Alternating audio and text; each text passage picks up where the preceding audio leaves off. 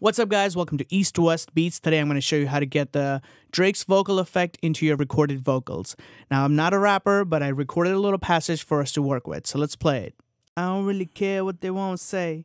I don't really care what they won't say. Alright, so those are my rapping skills. Now, the first thing you do notice is I'm going very fast because I want to keep the video short. So if you want, you can favorite the video or you can subscribe to the channel so you can come back to the video whenever you want. I also will have this chain available for download in the description box below, so make sure to click on that so you can get this into your inbox. Alright, so let's cut down the low frequency. So the first thing I'm doing is adding the Logic's EQ and cutting everything at 240. So you'll automatically hear a difference that the vocal sounds much more lighter on the lower end. I don't really care what they won't say.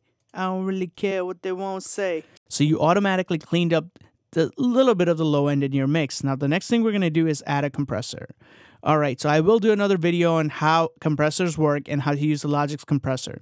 But basically, the important things to know here is I have a pretty quick attack, a low release, and then I have the threshold going from threshold at -1213, and then the ratio is from between 2 to 3 to 1. Now, this can change depending on your vocal source. So let's see how that sounds. I don't really care what they won't say.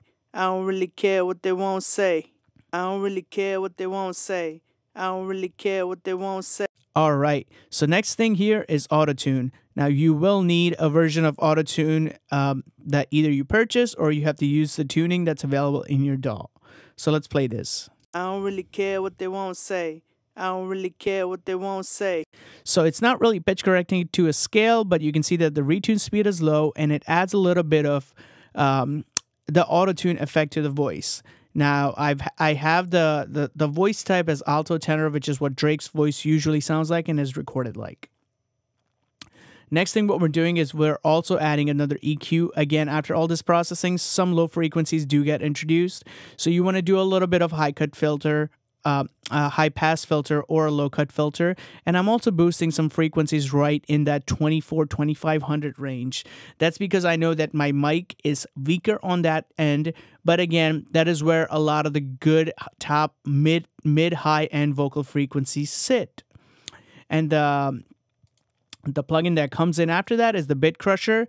Again, I'm mixing it at a very, very low ratio, and you can just hear the difference with this on and bypass. I don't really care what they won't say. I don't really care what they won't say. I don't really care what they won't say. I don't really care what they won't.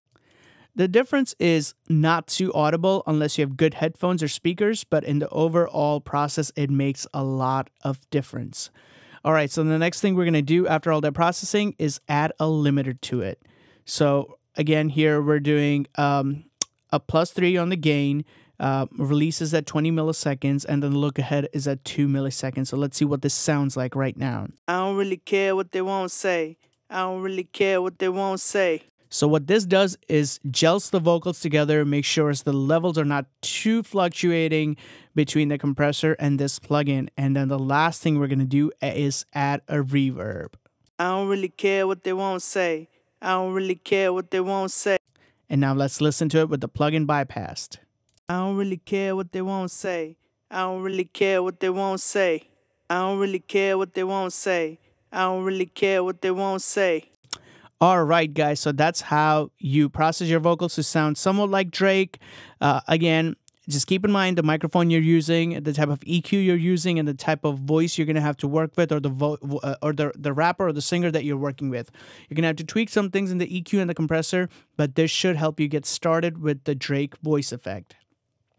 Again, guys, if you liked the content that you saw, please make sure you hit like, comment, subscribe, and share the video with anybody that you think will find this useful, and subscribe to our Facebook page at facebook.com/eastwestbeats, and make sure you subscribe to our YouTube channel as well.